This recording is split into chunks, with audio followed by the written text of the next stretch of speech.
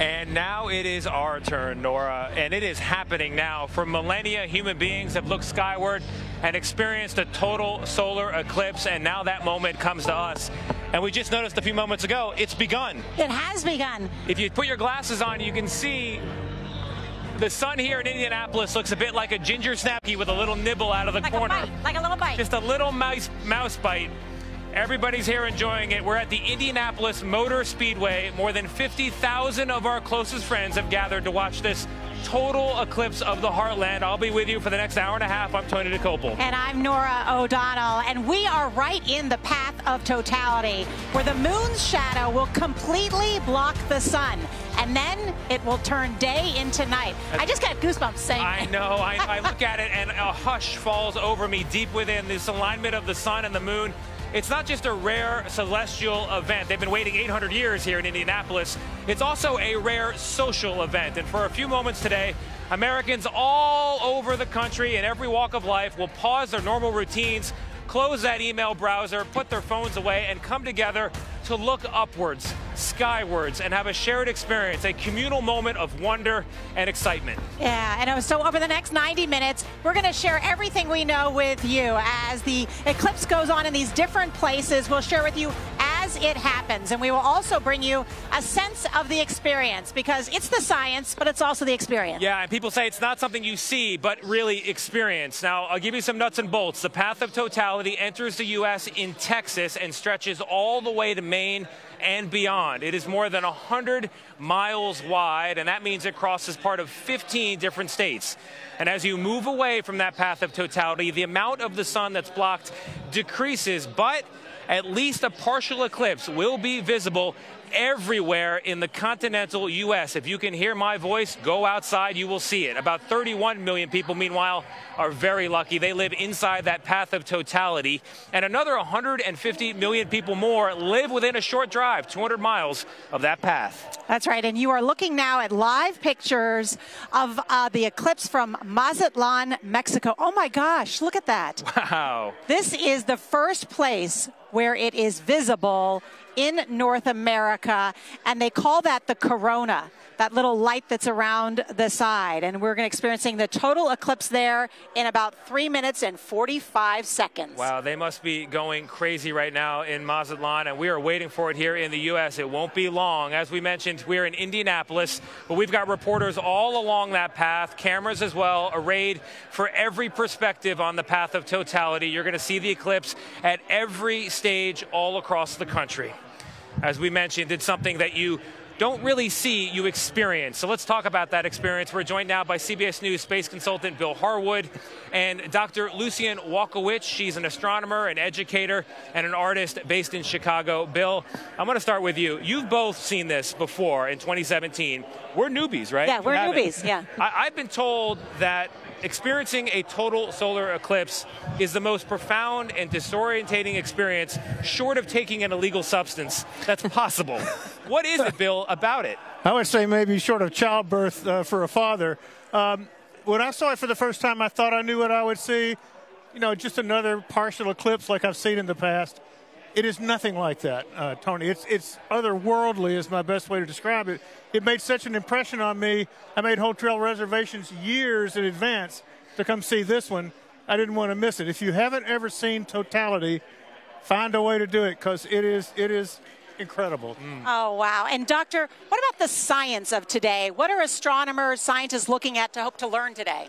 Well, this eclipse is a really unique opportunity to learn about those outer layers of the sun, the corona, and that's the part of the sun that affects us the most. It creates something called space weather, which, you know, affects our atmosphere, creates beautiful phenomena like the northern lights, and so there will actually be NASA jets chasing the eclipse quite literally along the path to study the outer layer of the sun and how it affects our planet.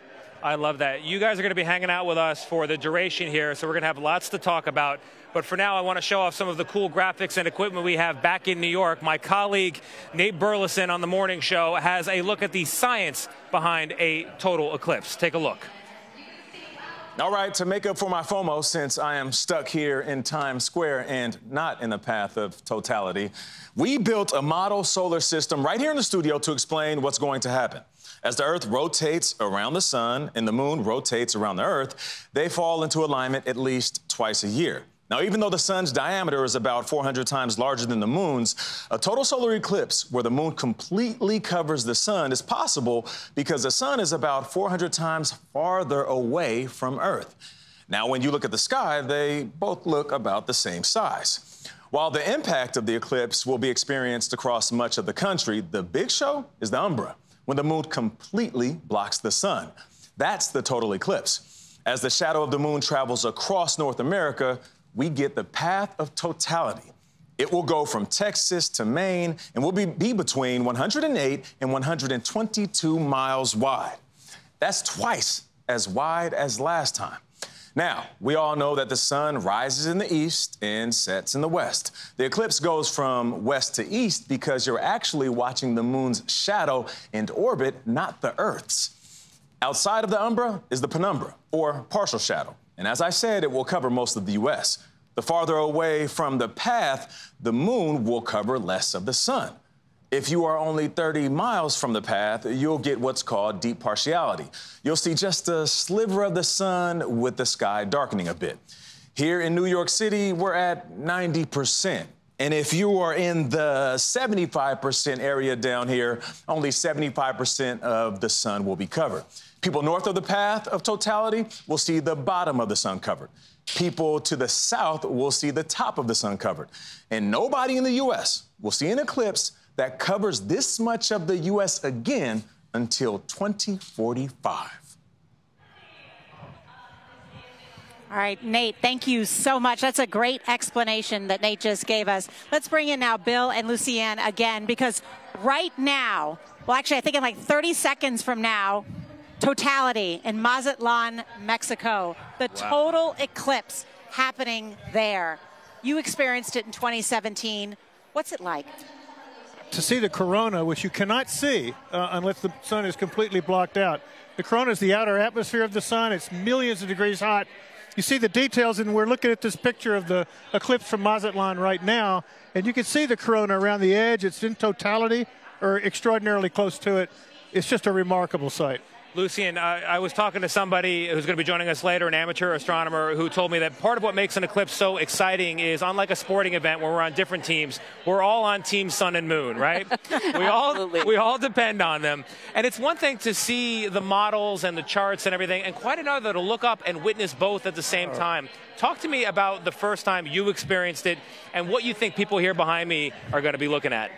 Oh, yeah. The first time I saw it was in Carbondale in 2017, and I was absolutely blown away. You know, I had seen partial eclipses before, and so I also thought I knew what I was going to see, and I was really amazed by what a multi-sensory experience a total solar eclipse is. You know, you not only see the beautiful sight of the eclipsed sun, but you feel that drop in temperature. You hear animals, you know, like make noise because they think it's dawn again or twilight. And it really is just an incredible full-body experience to see this amazing event. There are so many Americans that will have this experience today, whether the 30 million in the total path, another 150 near it. But, of course, one of the X factors is the weather. And crowds are gathered in locations all over the country to watch this eclipse. So to talk about the weather where you are and if cloud cover is an issue or whether it ruin your experience, let's bring in CBS Philadelphia Chief Meteorologist Bill Kelly. All right, Bill, how's the weather looking? Well, it's looking really good for a lot of places, and you're exactly right. Clouds make all the difference in the world. In fact, we're showing you this live from Philadelphia. This is looking out over Center City, where we have some clouds, and that's indicative of what we're seeing over Pennsylvania and New York. What you're looking at now on our grand map here are these temperatures, and right now, currently, it's quite comfortable, 70s and 80s. This dark line, by the way, is that line of totality. Notice it's a little cooler in Rochester. Temperatures are at 60, and that is because of the clouds. So let's show you that. What we've done is we put together this map that has the totality on it, and that is this ring right here. As I put this into motion, if you see the shadowing behind it, the dark, that means you're going to see totality. And look how it clears up by the time you get into Arkansas, Missouri, Illinois, where you guys are in Indiana. That is looking great. We get into Ohio looking pretty good, but then eastern Ohio through Pennsylvania, New York, we do have these clouds that are around, but then it clears out through sections of Massachusetts and Maine. So 31.6 million people, a vast majority have great viewing, a couple of trouble spots here and there, but all in, guys, I think it's a great day for viewing that eclipse. And we're going to be covering not only the weather, but what you've been seeing on the right-hand side of your screen, the corona, the sun's performance when we come back. But we're going to tuck in a quick break now.